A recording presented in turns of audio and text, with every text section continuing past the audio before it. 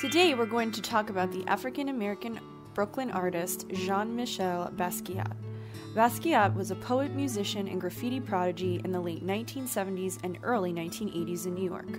He took the art world by storm with his powerful artworks, achieving over 1,000 paintings and more than 2,000 drawings in less than a decade. His signature painting style stood out with bright colors, many marks and lines, with symbols, diagrams, and masks. His graffiti-style art stood out and was loved by many celebrities and people. He once said, quote, "I don't think about art while I work, I think about life," unquote. Basquiat drew subjects from his own Caribbean heritage. His father was Haitian and his mother was of Puerto Rican descent. His art explores the history of African American Aztec culture with classical themes and contemporary heroes like athletes and musicians.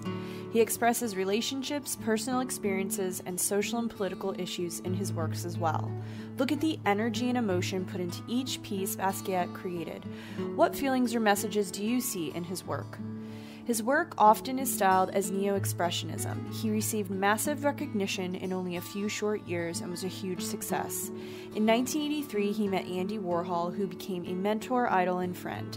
They worked together and collaborated on a series of paintings before Warhol's death in 1987, and a year later, Basquiat passed away in 1988. Enjoy these amazing artworks by Basquiat filled with energy, emotion, feeling, and heart.